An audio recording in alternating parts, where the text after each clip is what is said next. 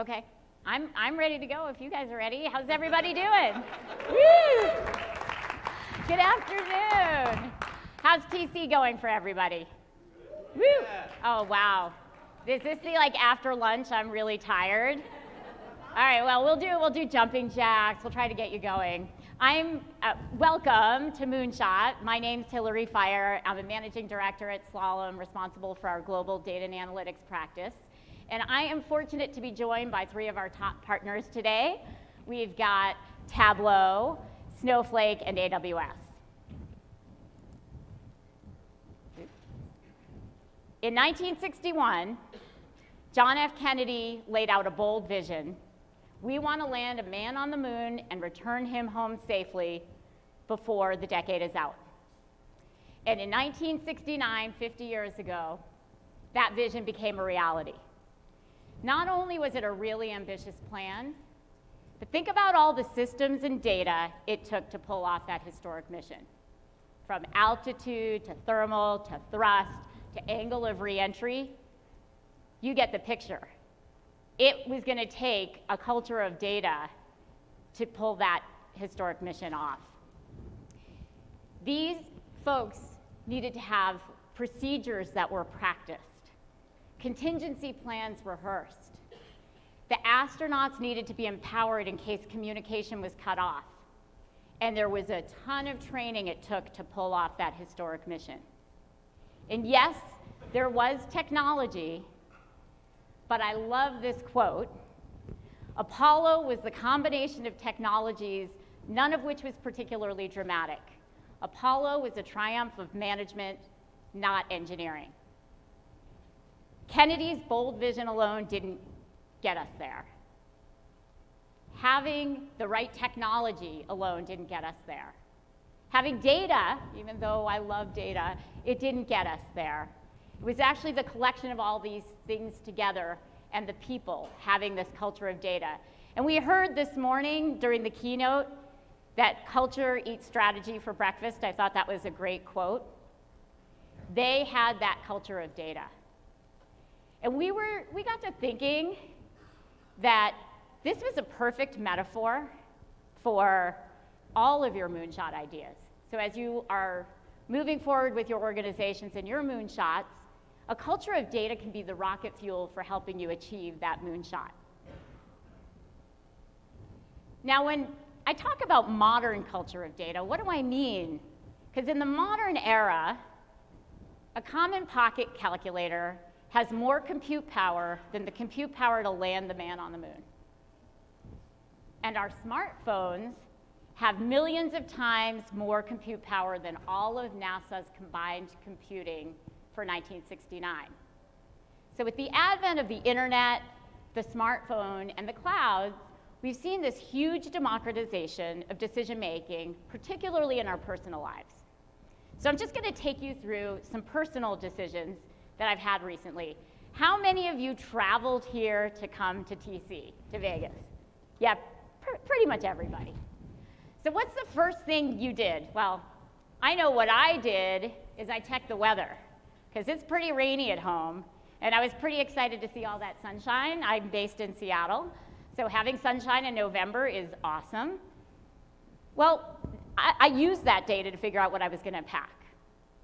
And then, when it was time to head to the airport, what did I do?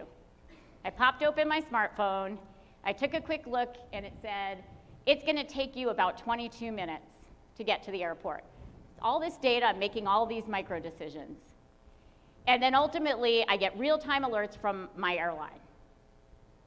So all of you, how many of you use data to make a personal decision today? A good portion of you.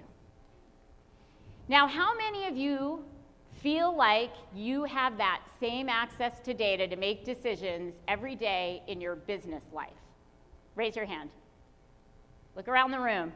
It's a lot fewer hands went up. So what's the difference? Well, first, it's a modern culture of data. And what do I mean by a modern culture of data? First and foremost, a modern culture of data is a mindset and a belief that making data-driven decisions will make better decisions using data. It's a belief that if you have accessible, trusted, and secure data, you can unlock the collective potential of your people. And ultimately, it's when every person in your organization can and does use data to make decisions, basically taking a page from our personal lives. So why does it matter? Well, the whys may be different depending on your organization. I want to disrupt or avoid being disrupted. I want to create the most incredible customer experience. I want to uncover the unexpected. I want ...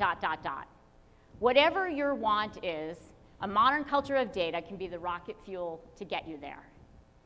And in the age of disruption, where for many organizations, data is their business, people are looking out for ways to not be disrupted. So when I think about Uber, who is Uber disrupting? Shout it out.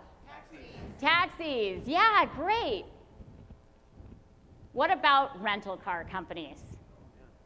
If I think back to when I used to travel 20 years ago, my decision-making process was a lot different, right? I showed you I used my smartphone. 20 years ago, when I left for the airport, you know what I had to do to check the traffic? I tuned into a radio station, and it was stale, and it was guesswork. It was a lot of gut feel and remembering what to do. It was just a different era. I rented a car everywhere I went. Now I never do. I take an Uber just about everywhere when I travel.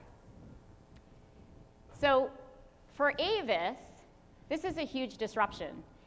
And they, luckily, don't consider themselves a rental car company. They actually consider themselves a mobility company. And their moonshot idea is to take connected car data to really create that excellent connected car experience and be that mobility company of the future. So with Avis, we were fortunate enough to work with AWS on a proof of technology to see how the cloud could really move them on their mission. And we did a ton of cool experimentation. And I'm not going to go into the details of all the different experiments, because a lot of times when you're trying to land on the moon, your first step isn't landing on the moon. And their first problem was actually a pretty straightforward problem.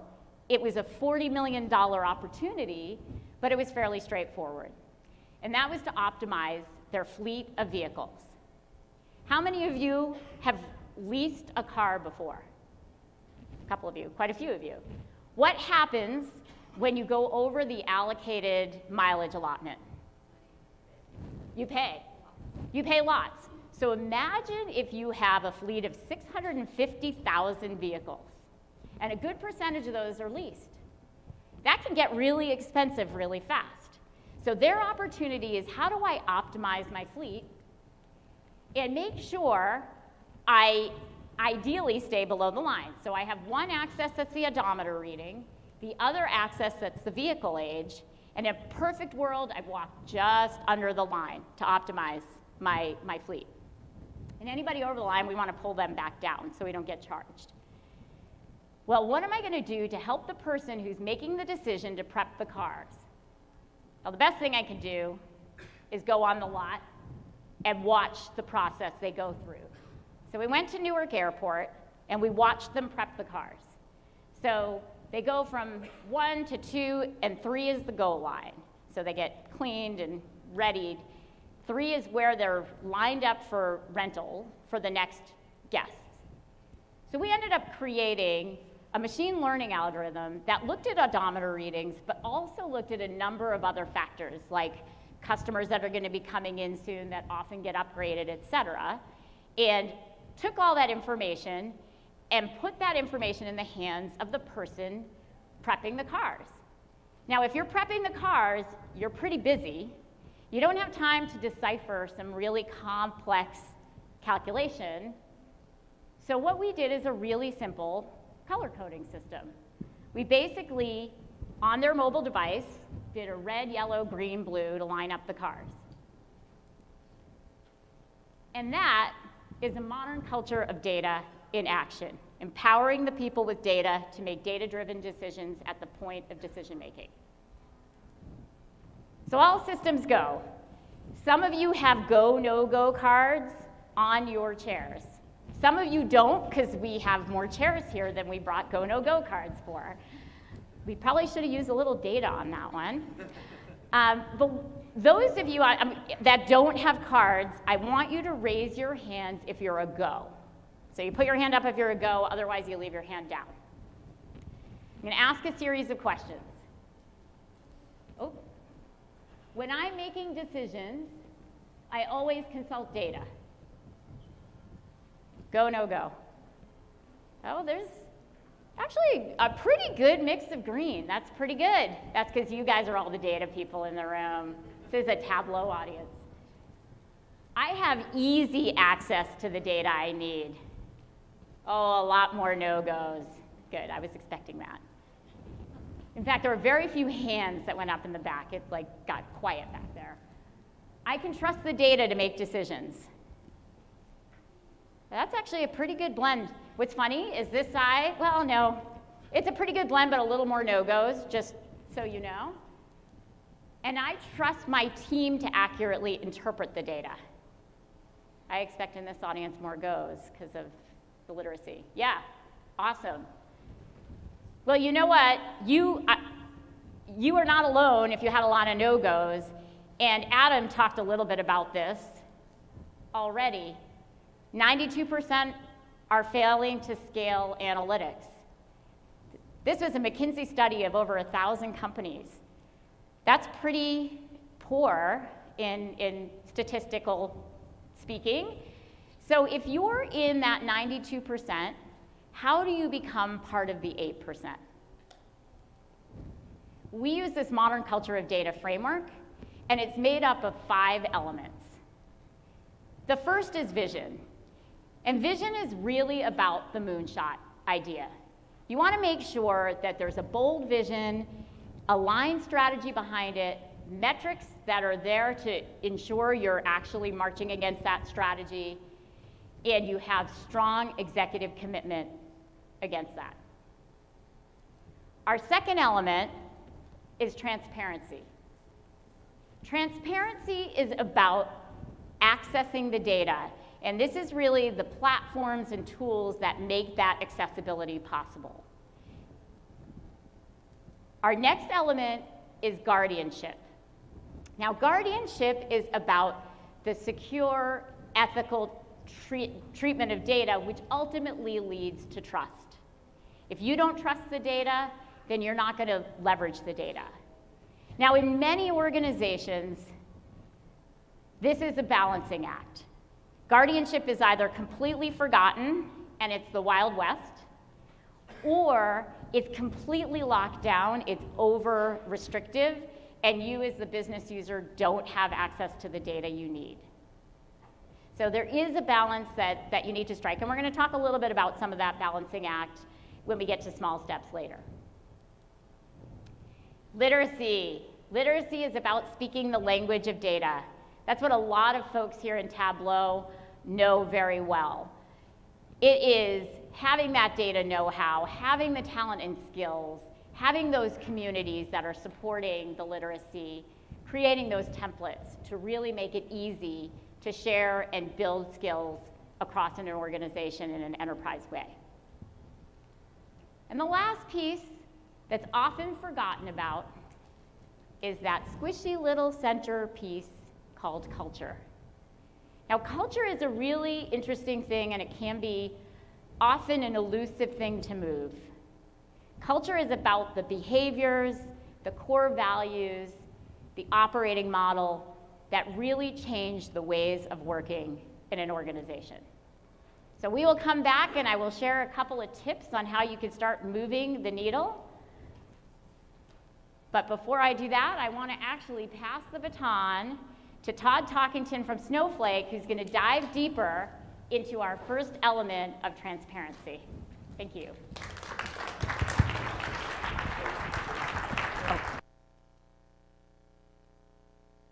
Ready? Whoa.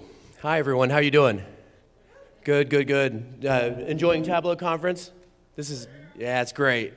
The thought of what we were talking about is spot on. When you look at analytics, it is a comprehensive model. You need to look at everything. So Hillary is absolutely right in how she's approaching this. And what I'm going to talk about is the transparency component. So what is transparency? Transparency, in my mind, is making sure people have an idea where to go get data and how to go get it, to efficiently go get it so that they can solve problems. Without that, that's where you have the issues of really not being able to get to where you want to go. It was really cool to see Danielle Beringer speak today from Nissan. Very randomly, I had no idea she was going to be here, but I was at their kickoff when they started this program 7 years ago. And to see the progress that she made is amazing. At the kickoff, if I remember right, her title was a manager within IT, and as you saw, she's a chief data officer today. And you could see the passion and the vision behind what she was trying to accomplish as she talked through it in that kickoff.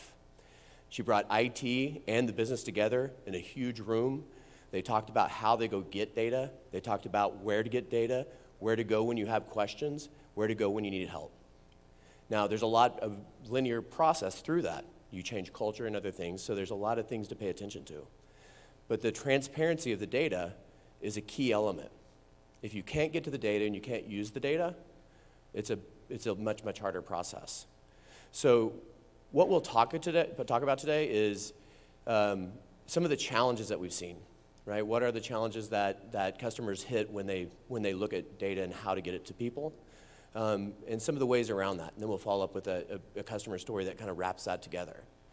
So I'm in a unique position because I'm at Snowflake today. I spent 6 years at Tableau prior.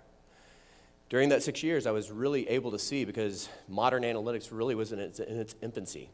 But I was able to see customers and watch them as they grew into what they're doing, and was able to learn a lot through that. The challenges that customers face, it's almost a domino effect, right? If you don't start with the right things, other things begin to influence those decisions. So, for example, I'm sure if I were to ask how many of you have siloed data, we would have pretty much every hand up here, right? And that's true.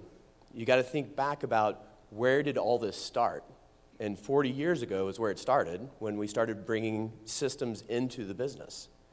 So each division, each group makes their own decisions. We have a multitude of systems, some of them very, very difficult to do anything with outside of the system, spread across the organization, and it just grows. So in that world, and where we are today, don't match. We are not able to go find all the data that we need. While at Tableau, there's a product that they have that's called Alpo, and eat your own dog food, right? So we use Tableau to be able to go look at our data. We had a database that we could go get pretty much any data that we wanted. Now, that's where I did some of my best work. Someone might come to me and say, you know what, Todd, here's some data, here's what I think. If someone just gave me the report and I wouldn't have any ability to question it or think about it, I have to accept it. But I was able to go to Alpo, bring that data out, and challenge those thought processes. It made my business better, right? So that siloed approach is the first domino. That's the first thing you really need to think about. Because beyond that, you start to look at, okay, how do we scale? Well, again, we've got all these systems that have been built over the years, and trying to tie those together. So let's hire someone to come in and tie them all together. Then we got to get the data to the people. Well, now these systems that weren't really designed for people to go and pull data from, they were designed for one person to go do that. We're trying to change the concept of those systems and make them work for us. You're not able to get all the data to the right people, so you're not able to scale within the organization. And then finally, obviously it gets very complex and costly on the back end. You're hiring, you're building new systems, you're trying to make them all work, you're hiring people to do that. That whole concept begins to kind of fall on within itself. And the result in that is that you don't have the ability to allow people to go quickly understand their business. So How do you fix that? Now, again, in the concept of what we're talking about, it's everything. You need to look at it all. Within this piece, one of the things to look at is how do we get the data into one place so that everyone can get to it? Alpo, for example. That's a key element that allows you to move forward in a much, much more effective way and understand where you're going, right? When you have the data in one place, and obviously as the cloud has moved along, a lot of people are shifting to the cloud, and that's a primary place that people are going. But once you do that, you're allowing your business to start scale. More and more people are able to go grab the data they need and find it. You get better at storing that data and making it a place where everyone can safely and organized way go. The costs go down for a multitude of reasons, but you don't have many systems you're trying to keep all together. You have one that you're maintaining. You don't have, within Snowflake, for example, specifically, when you're not using it, it shuts down. You're not spending it. If you need a lot more horsepower, it'll ramp up and give you more horsepower. But there's a lot of ways that when you're in that one system and focused on that, you begin to get it under control. End result, faster decisions. In my experience, I was able to play with the data and make better decisions. If you were at the keynote, Danielle Berenger said it, she's like, they're making multi-million-dollar wins through the data that they have and the culture they have from Nissan, right? And so that's the things that you want to consider when you're looking at transparency and understanding how that affects the rest of the business. I'll give you a quick example. EA is a video game, or it's gaming software, and they have a bunch of games. And what you have to remember is that they have data coming from all of their users. When you're using a game, they have data they can download to see how their systems are being interacted with and understand how they can best respond. So their previous system was very, very difficult. They have all that data coming in. They'd have to download it every single night. When they downloaded, it would take 6 to 8 hours to get it all in the system, and hopefully it worked. And if it didn't work, then they would have to pull back, wait another day, and then redo it and put it back in. So you're a day off. The other thing that happened is that they had peak hours. So there are seasons where it'd be a massive growth that they needed. Under the systems that they had to scale those systems somehow, which was very, very difficult. Afterwards, what they were able to do is, and they did use Snowflake, but what they're able to do is look at it from a different perspective. The load times were causing a big problem because what happened was they would load the data 6 to 8 hours. If you're in the US, it was at nighttime.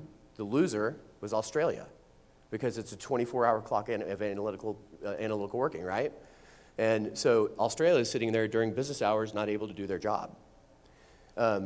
In this case, after they did it, because of the way Snowflake works, they were able to load the data. It had no effect on the analytics they were doing in Australia. They could load the data. No one else knew they were loading it. The other thing is that they were also now able to load the data during the day. So if there was a failure and they had to restart over, they had the time to do it. So now their reporting is becoming much more accurate as well. And a third effect was where am I? The third effect was the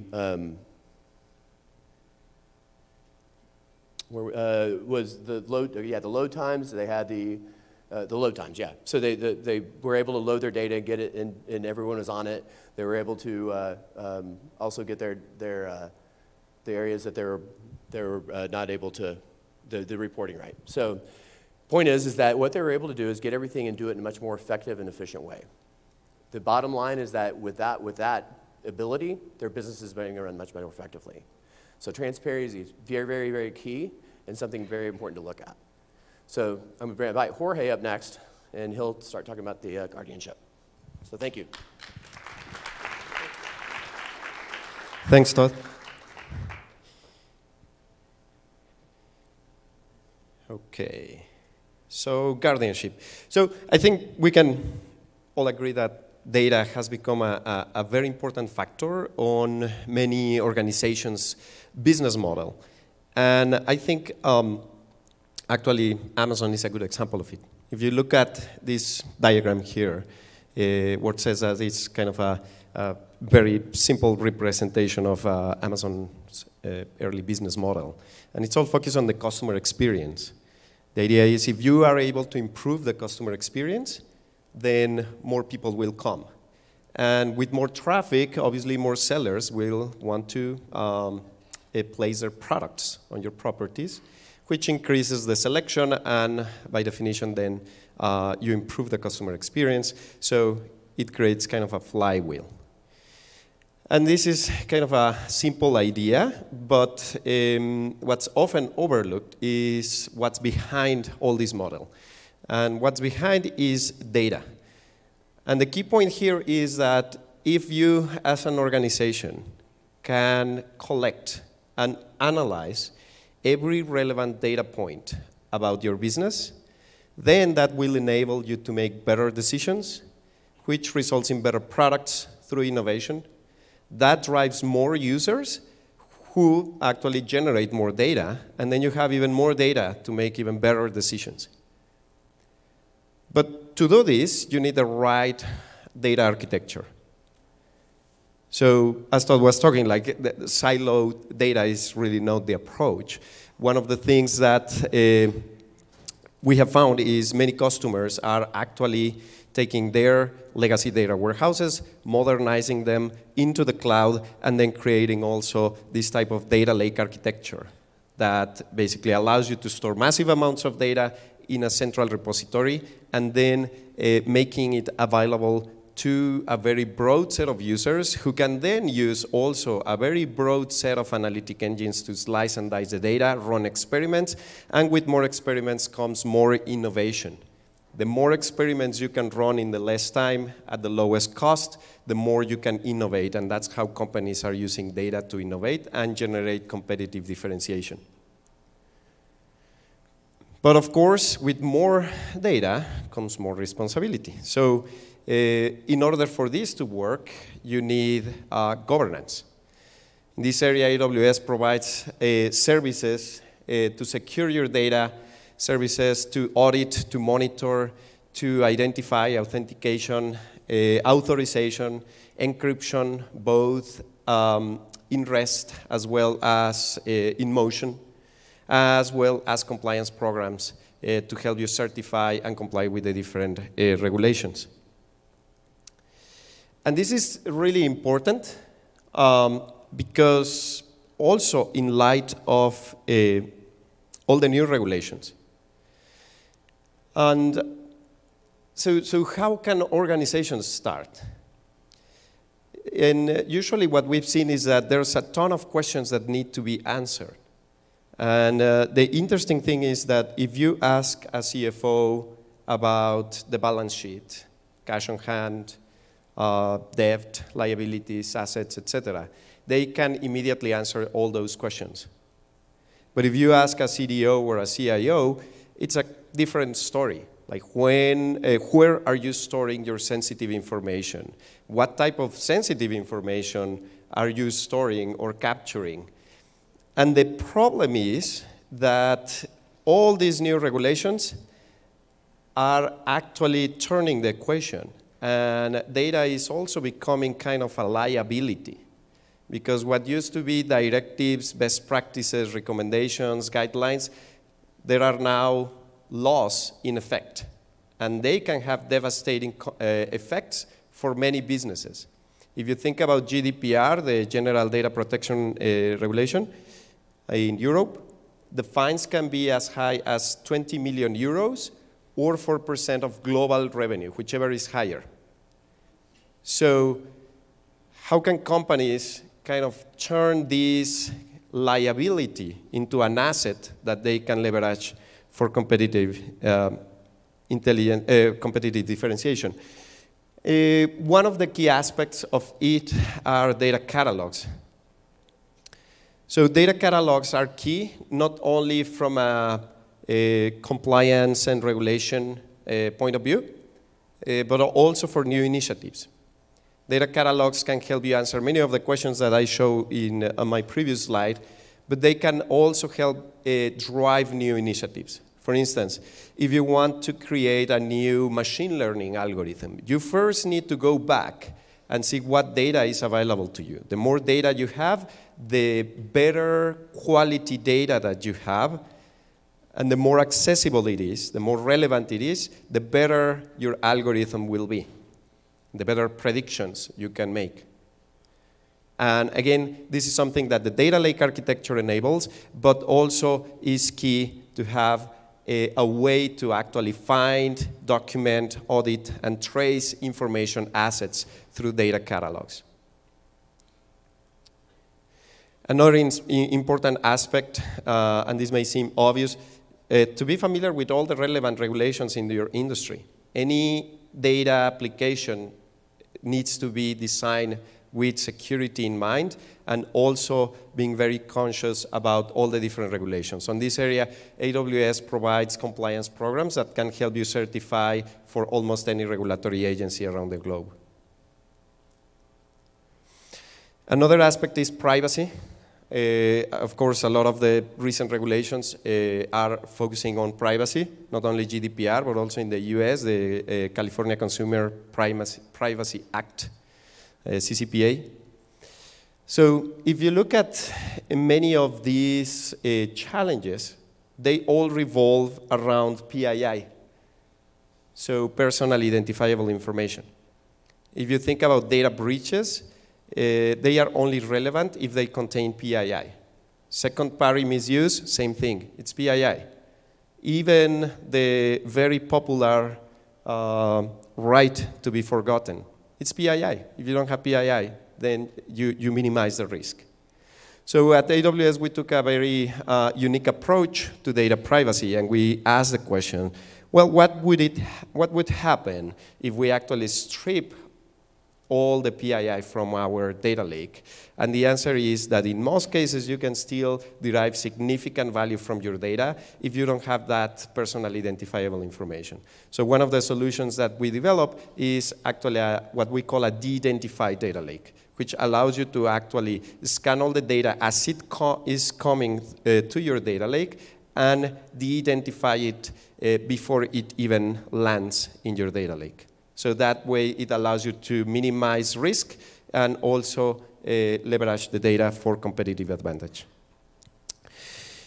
Now, so far we've been talking about an architecture that allows you to leverage data as an asset. And one point that I want to leave with you is that so far, companies have been using data as a way to gain operational efficiencies.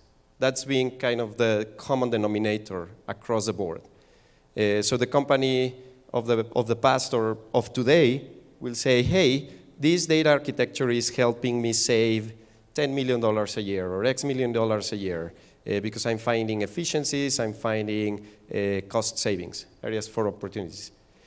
But now organizations, this type of architecture is allowing organizations to actually use data to generate new streams of revenue, to penetrate new markets, and actually are creating data products.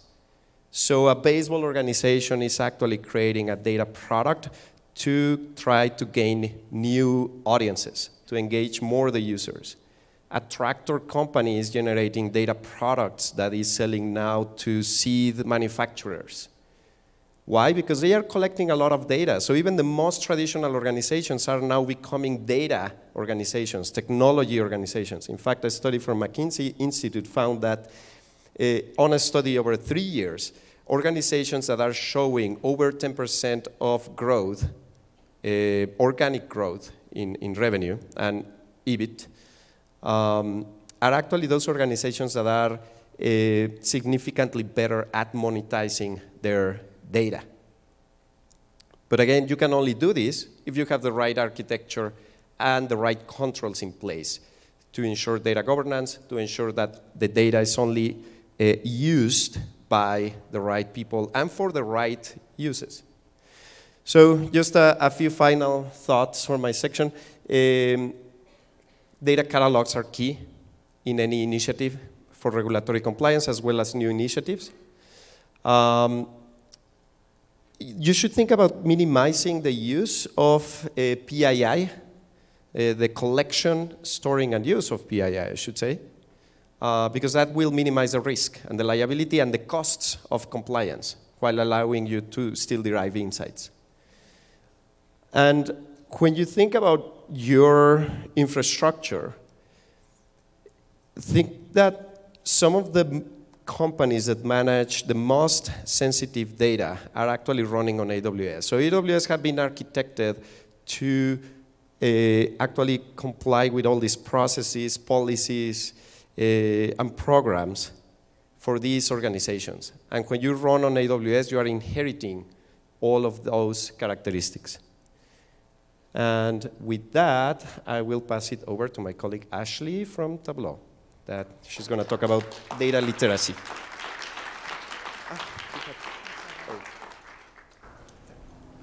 Hello. Oh, you want this? Can you hear me now? Okay, better. No feedback. That's much better. Hi. My name is Ashley Swain, and I have the pleasure of being here today with some really remarkable partners. You know, many thanks to you all for joining us, and to Slalom for putting this together with Snowflake and AWS. And this is actually the 6th time that we have presented together this year, and it's been a lot of fun. Now, I naturally think that my part is the best because I get to talk about people and our intersection with technology.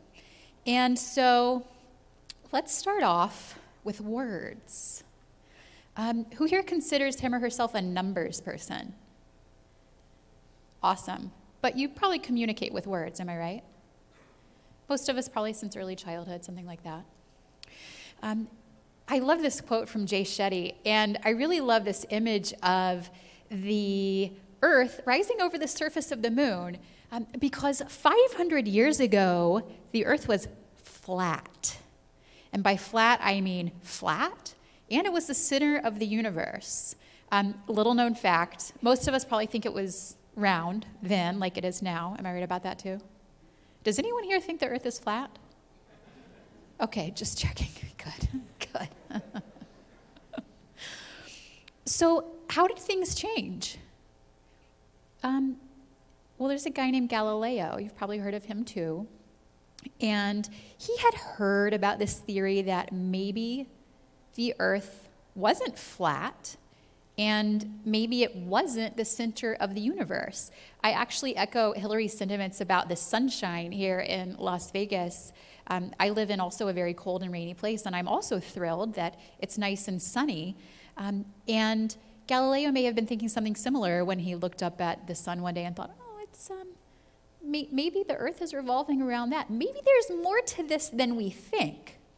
And he's a very enterprising guy, and he didn't invent the telescope, but he came close to actually inventing the telescope.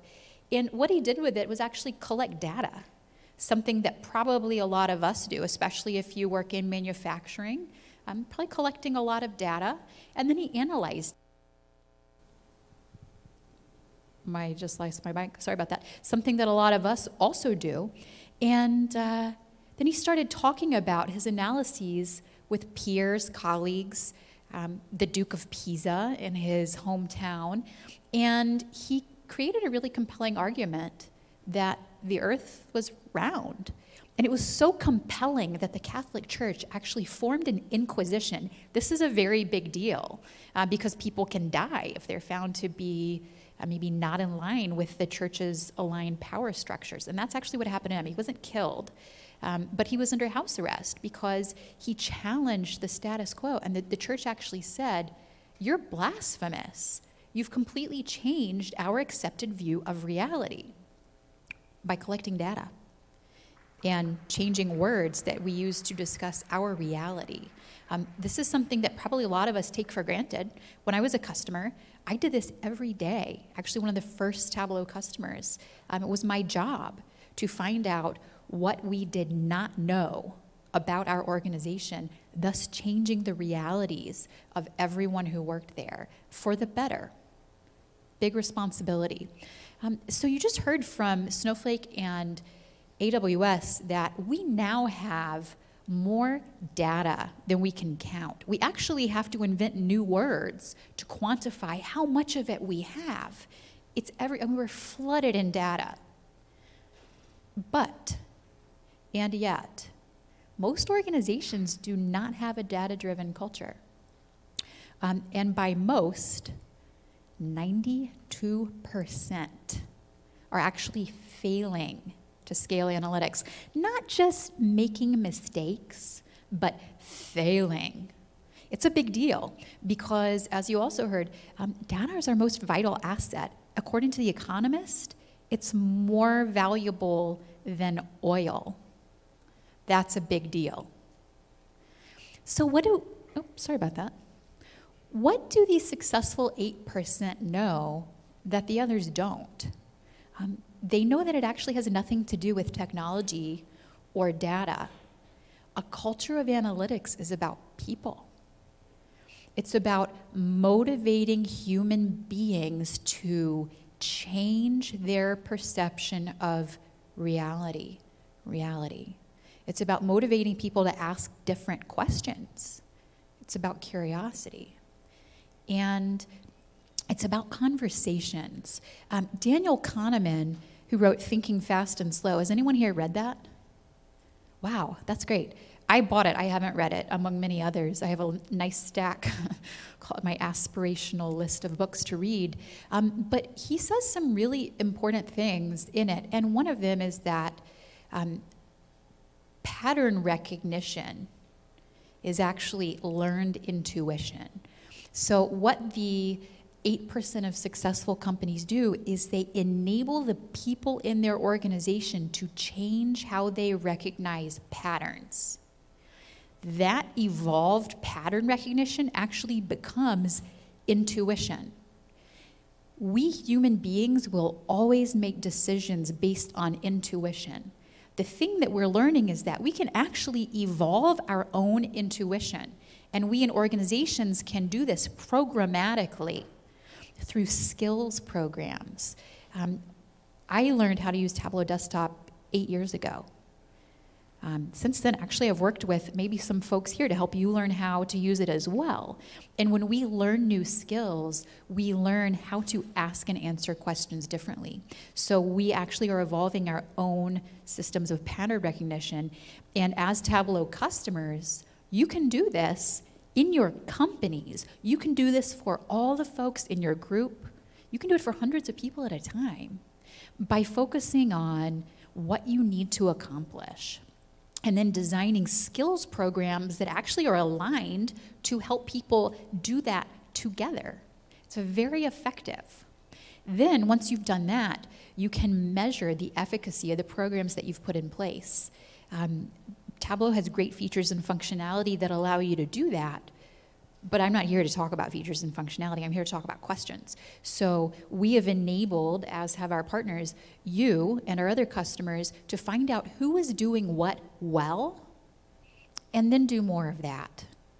It's also really important to find out who is not doing what you think they should be doing, and then talk to them. Say, hey, were we wrong? Can you help me understand the gap between what we designed and what's actually happening? We might need to change course. Then, best practices. Best practices are as simple as telling people what fonts to use on a dashboard, telling them how to tell stories using data in your organization. That way you can make sure that people are having conversations that both sides understand. Because if one person is saying the earth is flat and the other is saying, pretty sure it's round, hard to meet in the middle. So making sure that you have organizational standards for conversations, and then actually how you design and use visual analytics is very, very important. I have a great customer story for you. I'm actually a customer of theirs, as is everyone who works at Tableau. Is anyone here from Charles Schwab? No? All right. Well, Schwab is a great joint success story as well, and I am a customer of theirs. They also are a customer of mine for many years, and it's a real privilege to be able to tell you a little bit about what they did to enable thousands of their employees across all areas of their business to succeed with analytics. They actually started with a community. Has anyone here ever been to a Tableau user group? Awesome. What's it like? Anyone? Fun. It's fun. Why is it fun?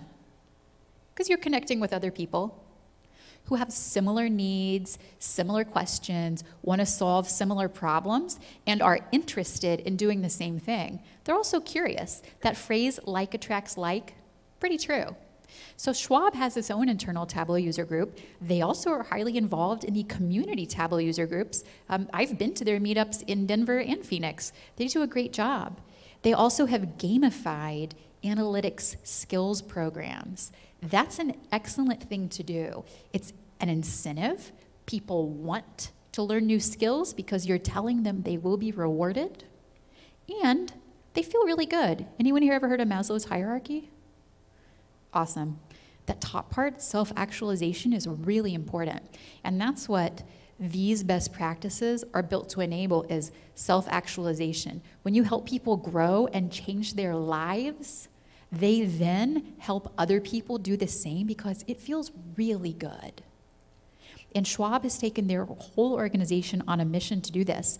They actually have integrated Salesforce and Tableau together so that if you were to walk into a Schwab branch, which I did a few weeks ago, they'll know exactly who you are, how many times you've been in. They'll have lots of analytics about you, and then about your company and about the performance of funds that you've invested in at their fingertips. So what Schwab has done is they've enabled their frontline employees to make decisions about how to serve their customers, whether it's in person or in a call center, by integrating their data and their analytics so that they can actually focus on the people who are coming to them, who have a need, who are bringing business and revenue.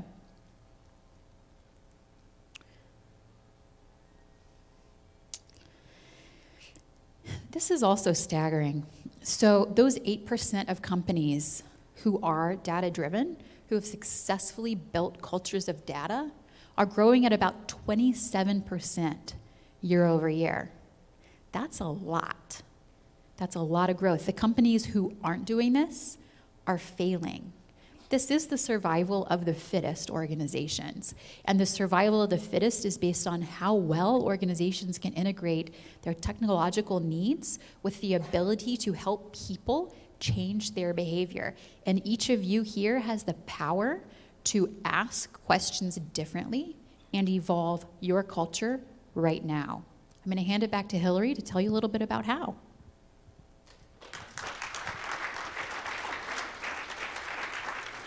Test. Oh, good. I'm working again. Thank you, Ashley. That was incredible. And thank you, Jorge and Todd. It's really incredible to see all the different tips in each of those elements and how these technology platforms are really enabling a culture of data.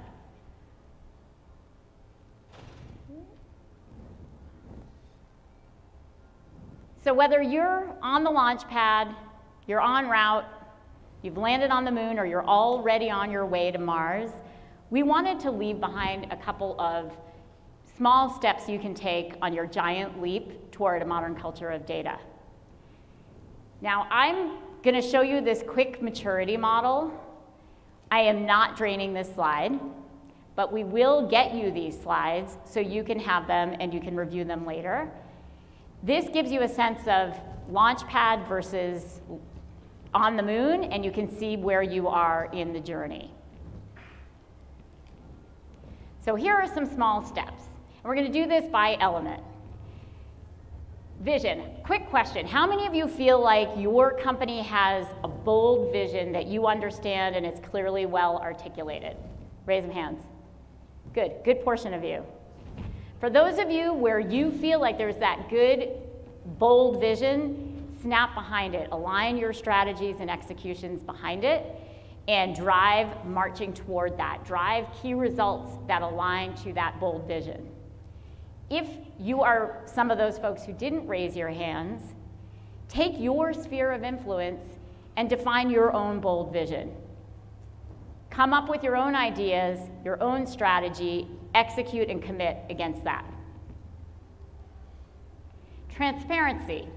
Now remember, transparency is about broad accessibility to the data, so I call it radical transparency, so everybody can access the information they need at their fingertips. This is often not seen as a small step implementing the data platforms to get you there. And I will say, don't build the field of dreams. I think a lot of people like to say, if I build it, they will come. Most companies are already doing this. They're taking an agile, iterative approach to the scalable data platforms. But what's great about the cloud is it makes you able to do this much more quickly and much more scalably than we could have done 20 years ago when I got my start in the data space. Embrace a coordinated silo approach. So for the sanctioned data that's really important, that's in your governed data structures and your data platforms. But for experimentation, enable an environment for experimentation. We have a client in Southern California, and what they've done is they've created personal data lakes. Kind of a neat concept. They basically allow people that are business people to use the corporate assets and then combine into cloud infrastructure that's pretty scalable their own additional data sources that they may want to blend together. It also does some checking on PII data, so it ensures that there's some compliance with GDPR and CCPA. So this is a really great way to provide that agility and accessibility. And if you're further along in the journey, think about how you can embed and automate. Francois talked about how they're embedding ML into everything they do in the platform. Think about doing the same thing in your organizations. How can you embed machine learning and automation so you make decision-making even easier, kind of like our Google when we're going and trying to decide when to leave for the airport. Guardianship. Now this is all about trust in the data. And this was the balancing act. What I will say about guardianship is this is a team sport. And everybody seems to point to the other side and say, hey, they're not keeping the data safe, or the business users don't know how to use it. It is a team sport. The business users understand the data, and the technologists know where to find the data. And so the first baby step is to have a combined guardianship steering committee that pulls from multiple teams. And then, as a group, evaluate the trade-offs of accessibility and guardianship and agree on what that tenet is going to be. And I'm going to have all of, well, maybe not all of you in this room, but I make some people uncomfortable, err on the side of accessibility. I know that may be an unusual dictate, particularly after Jorge scared us with all those regulations. But we want to make sure that innovation is accessible, and so we want to make sure that's there. So do that, embrace siloed approach where you can protect GDPR, and personally identifiable information. However, err on accessibility. Data security and PII is actually not just a technology problem. This is a lot about policies and procedures and people as well. So educate people on their responsibility on keeping your data secure. And lastly, if you're further along in your journey, build the de-identified data lake that Jorge was talking about. Now, literacy, this is speaking the language of data. I know a lot of you know this really well. Ashley did a great job of articulating a lot of the things that if you've seen Blueprint, it is very well articulated how you can move the needle in the literacy department. Find champions and evangelize, build community, engage and support, build those reusable templates so people don't have to figure it out each time. Do data 101s. Embed how-to. And wherever possible, make it so intuitive that you practically don't even need to do a how-to. I think about with my mobile device, my dad is 86 years old.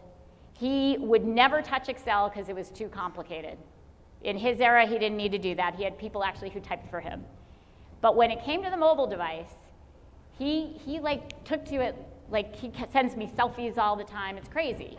It was so easy for him. Everything was embedded in the how-to. So the trend is to make it so easy that anybody and everybody can use data to make a decision.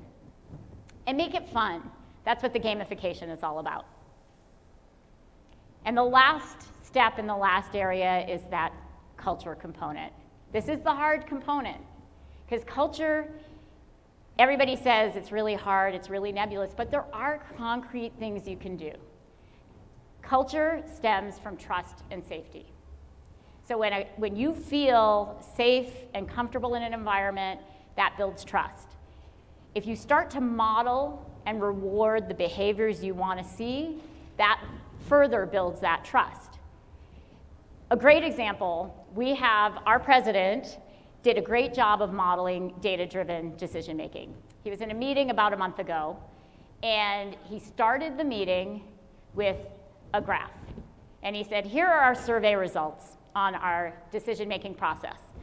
The highlights are we're really good at executing against our strategy. And then he flipped it to the lowlights, and he said, but nobody seems to understand our decision-making process. That was the lowest rated in our most recent survey. He used data, and then he went on to explain a new program they're rolling out around decision-making. Clearly articulated, modeled behavior. It was an excellent way to show that data-driven culture. Empowered decision-making, all too often, there are layers in the way of empowering people who are the closest to the data. Try to get rid of those if you can. And then ultimately communicate, because that's how you build trust and safety. I'm just going to wrap up. For those of you not familiar with Slalom, we're a modern consulting firm focused on strategy, technology, and business transformation. We don't resell software. We partner with the products that we believe share similar values to ours, which is sustained innovation. And AWS, Tableau, and Snowflake are incredible examples of that. If you're interested in getting started, we have a couple of moonshot offerings if you want to get started with a workshop to a full-scale modern culture of data assessment and strategy project. I want to wrap up with a final story. Back in the space race, there was a reporter that went to NASA and interviewed this gentleman and said, hey, what do you do here? The gentleman said, I'm putting a man on the moon. Turned out this gentleman was a janitor. A modern culture of data is where everyone in your organization, from the janitor to the CEO, is empowered to make decisions with data. Thank you.